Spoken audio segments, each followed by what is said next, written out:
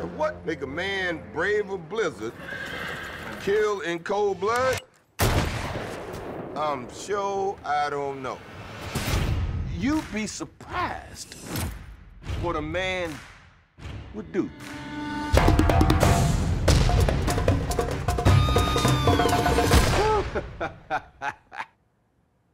You starting to see pictures, ain't you? If you could rate some of your best, like, 3 characters that you put on screen from movies that you watch, would you be willing to do that? Wow, that's hard. Yeah.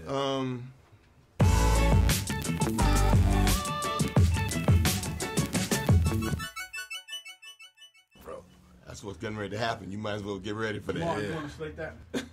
Jamal Finkley, BLACKTREE TV. Oh, Finkley, yo, you good? I'm good. Yeah, as long as you say that. Say that first. Finkley.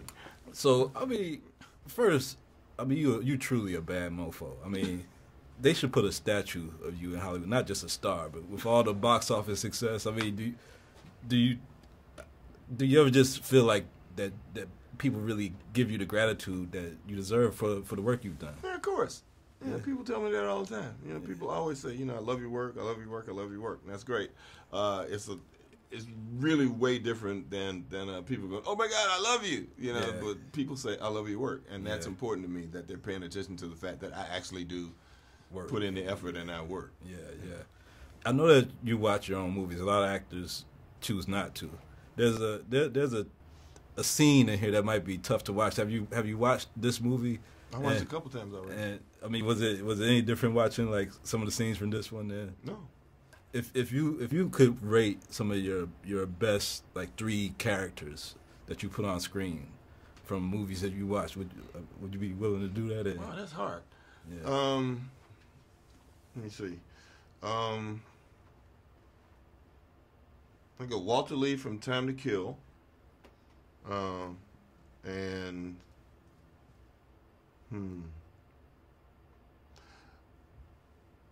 I love Ordell.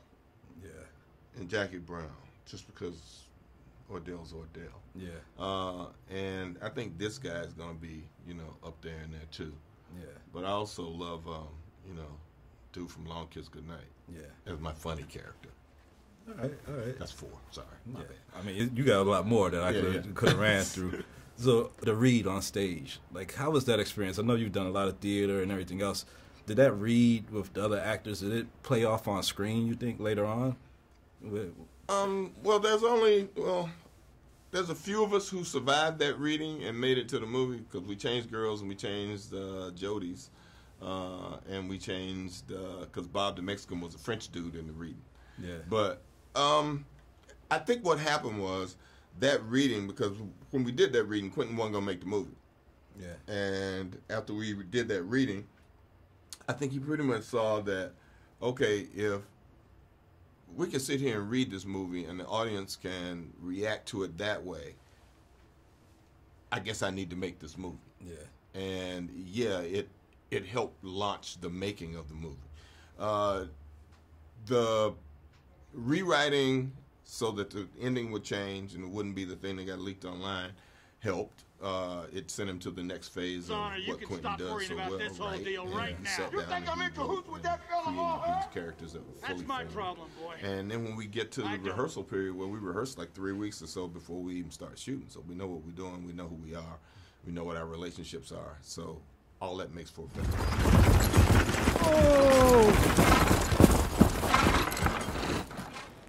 Got room for one more? Who the hell are you? And what happened to them? Name's Major Marcus Warren, former U.S. Cavalry, currently a servant of the court, trying to bring a couple no-goods in the market. You taking them into Red Rock? Figure that's where you headed, right? Yeah. That damn blasted blizzard has been on our ass for the last 3 hours. So you hightailing it halfway to Menace Haberdashery. You know I am. May I come aboard? Well, Smoke, if it up to me, yes. But it ain't up to me. Who's it up to? Fella in the wagon. Fella in the wagon ain't partial company? Fella in the wagon, he paid for a private trip, and I'm here to tell you, he paid a pretty penny for privacy. So if you want to go to Minnie's with us, you're gonna have to talk to him. Well, that's what I'll do. And last question. Big protests on University of Missouri caused a lot of ruckus in the press, and I know that at Morehouse that you also participate in protests and stuff. Do you look at the social media era and like think about like how that would have changed protests back in the day, or do you think it's... Well, I think the fact that we had to get up off our asses and go out there and do it, you know, helped. And I mean, I think social media has its place in terms of, you know, alerting people and getting them da-da-da-da-da, but hopefully the fact that they all got out there and they were physically standing there and they did something, you know, made that happen. You know, you know, people always go, "Yo, man, the football players did something." I said, "No, their girlfriends told them they needed to." But it worked. Always love seeing you on screen, bro.